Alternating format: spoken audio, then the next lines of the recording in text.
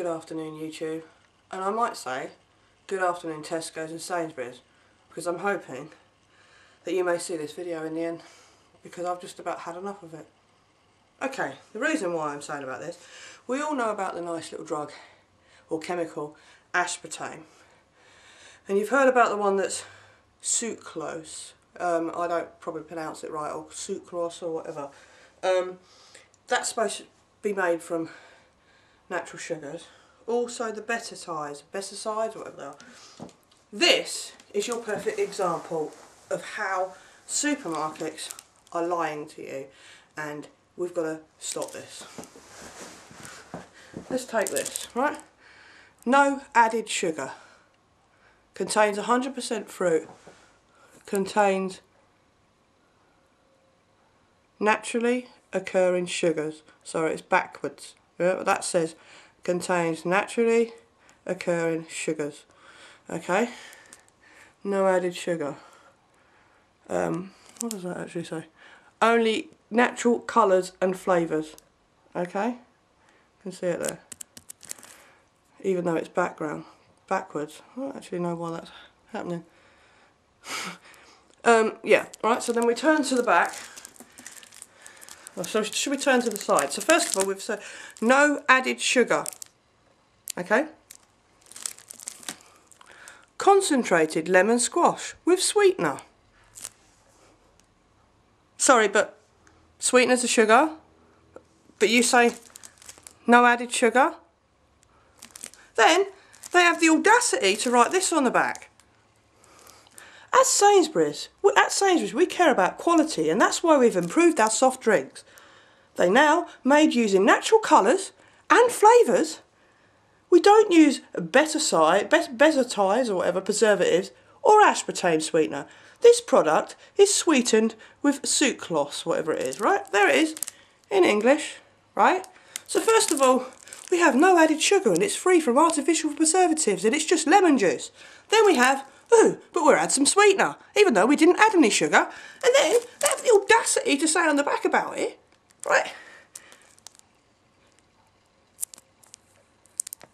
Right, now this sweetener is nowhere near as bad as aspartame, but it's not good. Okay? I want to buy lemon squash, which is lemon squash. Yeah? So this, I'm going to have to throw down the fucking toilet. This is going to be thrown away, because I can't drink this. I like my brain, and I don't want lesions, and I don't want any other genetically modified fucking disease you feel like making next time. Secondly, Ribena. As you can see, I've drunk most of that, because it says here, no artificial colours, flavours or sweeteners, contains real fruit juice. There it is, in fucking English, as plain as day. There, look, right? Then, if we actually look at its ingredients, which are here, right, the first thing that stands out is sodium bezide. There it is. See it? Refer back to Sainsbury's. The bezide preservative, which they don't use.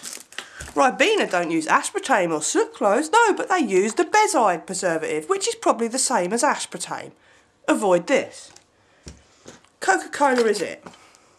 Okay, your safest bet with Coca-Cola, if you're going to drink it, is full fat. This version.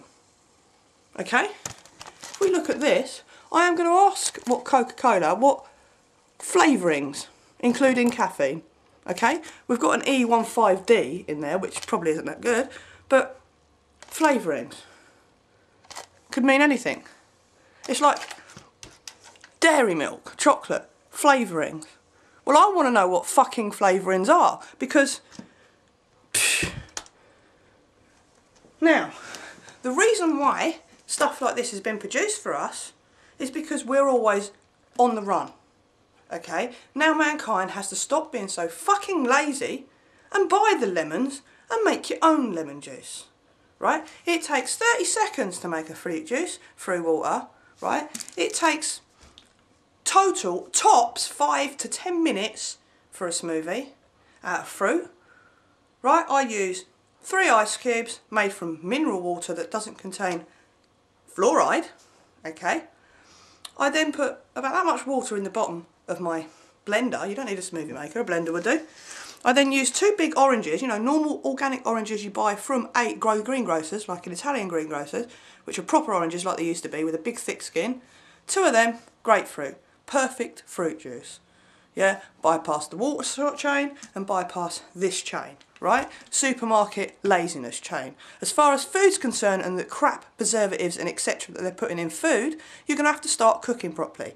Like your mum and dad did when you was younger, making your own food. The problem is, with this world and with the way that we've been pushed into the way we run our life, is we're all so quick running around doing everything, right? There's a combination of, oh my God, I have not got time, and the other combination is laziness. Sheer fucking laziness.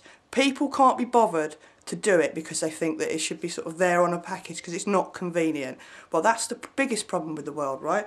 Now, I've had enough of supermarkets telling me lies. Yeah, so I'm going to do something about this. I'm going to write to Sainsbury's and I'm going to write to Tesco's and ask them what the hell is going on, because it's getting ridiculous now, people.